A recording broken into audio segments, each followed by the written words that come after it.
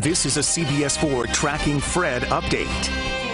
Good morning. I'm meteorologist Lisette Gonzalez, and as we just received the 11 a.m. advisory from the National Hurricane Center, Tropical Depression Fred is now 230 miles east of Camagüey, Cuba, moving west-northwest at 14 miles an hour, so it has slowed down slightly. Max sustained wind still 35 miles an hour, and we are seeing those tropical storm watches continuing for portions of Haiti, as well as eastern Cuba, Turks and Caicos, and southeast Bahamas. Still heavy rain across parts of Hispaniola, and now beginning to move in through parts of Turks and Caicos and Cuba. And Hurricane Hunter is going in to investigate and finding that Fred remains disorganized as it moved over Hispaniola overnight. It was disrupted, weakened, and also dealing with a little bit of wind shear and dry air.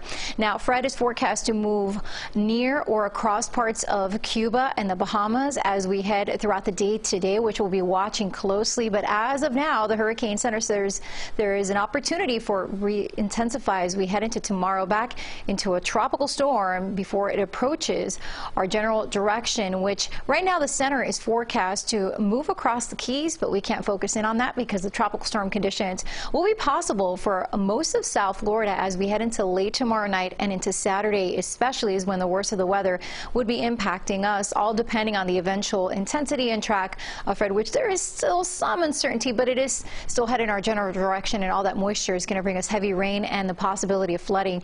Now, Fred is forecast to move up the west coast of the state into the eastern Gulf of Mexico and could be making landfall early next week somewhere along the Panhandle. Many of the models in agreement that it moves in that general west-northwest direction, but there is some disagreement, and the models do begin to spread out as we head into late tomorrow and the weekend. Some of the models moving it a little bit closer to us, while others are keeping it a little further west, and this is the reason why we have to continue to closely monitor it. As we look at the infrared satellite imagery, you can see that Fred is indeed struggling, very lopsided and not looking very healthy, as again, as I mentioned, the rugged terrain of Hispaniola has really disrupted it and weakened it, and it remains disorganized. However, all the moisture with Fred is headed our way, and as of now, models are forecasting anywhere from 3 to 5 inches of rain with isolated amounts of up to 8 inches. And since the ground's already saturated from the recent rain we've had, any additional rain could lead to some flooding.